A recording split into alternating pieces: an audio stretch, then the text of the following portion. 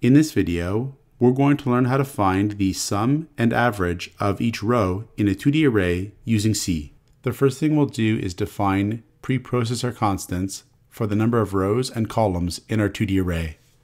So here we'll have number define, rows, 5, and number define, columns, 5.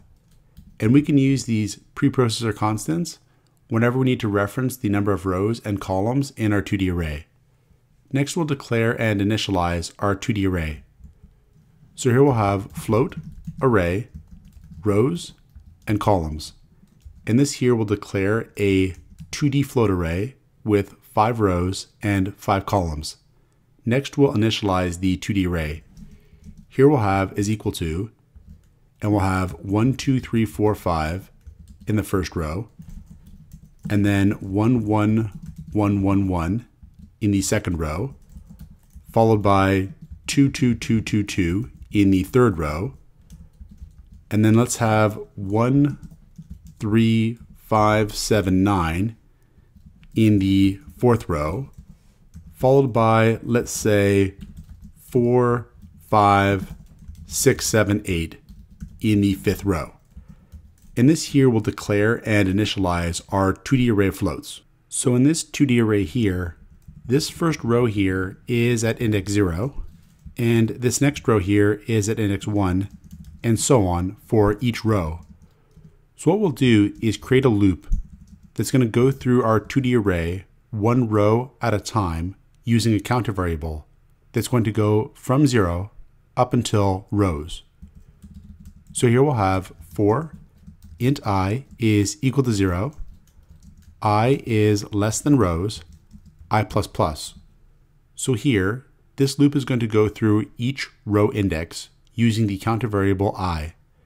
Next, we'll create an inner loop, and this inner loop is going to go through the values in the row at the index I at each column. So the values at each column are at the indexes 0, then 1, then 2, then 3, then 4. So similar to our outer loop, this loop is going to use a counter variable to go from 0 up until columns. So here we'll have for int j is equal to 0, j is less than columns, and then j++. So here we're using the counter variable j to go through all the column indexes. And what we're going to do is go through all the column indexes for each row index. And what we'll do is calculate the sum of each row. So we'll have to declare a variable to store the sum of a row. We'll have here float sum is equal to 0. Then what we'll do is add together all the values in a row. So in this inner loop here, we're going to have sum plus equals the array at the index I, j. So this inner loop here for the current row index I is going to go through all the column indexes using its counter variable j. We're going to take all the elements in that row and add them to the sum variable. That will give us the sum of the elements in that row. We could output the sum here. We could have printf row %d sum is equal to %f and then \n for a new line. We could output I here to output the row index, and then sum to output the sum of the elements in this row. Now with each iteration of the outer loop here, we want to output the sum of the next row in the 2D array. What we need to do is reset sum to 0 before we add the elements of that next row to sum. So here we'll have sum is equal to 0 to reset sum to 0. So this program should now be able to give us the sum of each row in our 2D array. Let's try it out. We'll save, compile, and run our program.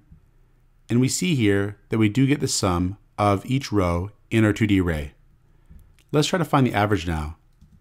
To find the average, we'll declare another variable called average. It's also going to be a float type variable. Now what we'll do is calculate the average for each row by dividing the sum for that row by the number of columns in that row. So here, we'll have average is equal to sum divided by columns. So with each iteration of the outer loop, we're going to calculate the sum of the elements for the row with the index I. We're then going to take that sum and divide it by the number of columns in our 2D array. That's going to give us the average for that row. We can now output the average too. Here we'll have printf row %d average is equal to %f \n, and we'll have I for the row index, and then we'll output average for the row average. So if we save, compile, and run our program, we can now see that we calculate the average in addition to the sum for each row. And these averages make sense. Here we have a sum of 10 and an average of 2, and given that we have 5 elements per row, that average makes sense because 10 divided by 5 would be 2. So this is how we can calculate the sum and average of each row in a 2D array using C. Check out portfoliocourses.com, where we'll help you build a portfolio that will impress employers, including courses to help you develop C programming projects.